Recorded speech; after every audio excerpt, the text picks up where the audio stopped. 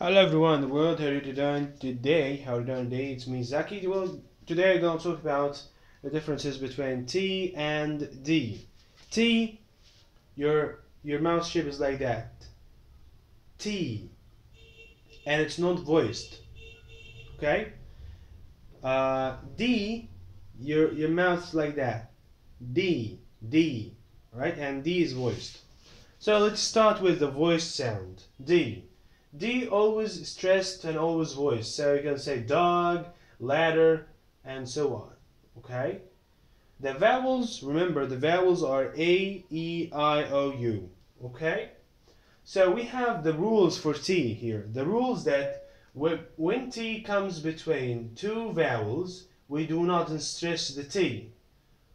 And sometimes it's kind of silent. Okay? So we say, instead of saying water in British, in American we say water.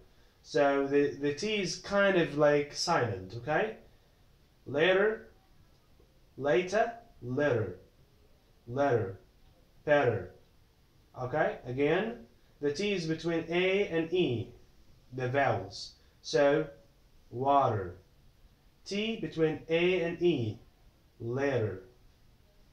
T between E and E, letter. T between E and A, letter. Better. Okay, but normally we can stress the T when it comes at the beginning of a sentence, like table, tour, tears. Okay, and we can not, we can slightly say the T at the end of a sentence, like late, late. Okay, so that's what we have learned today. We have learned the vowels A, E, I, O, U.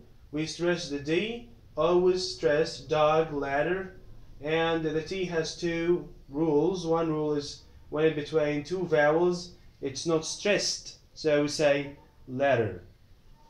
And when it comes at the beginning of a word, we always say stress, table. And that's our lesson for today.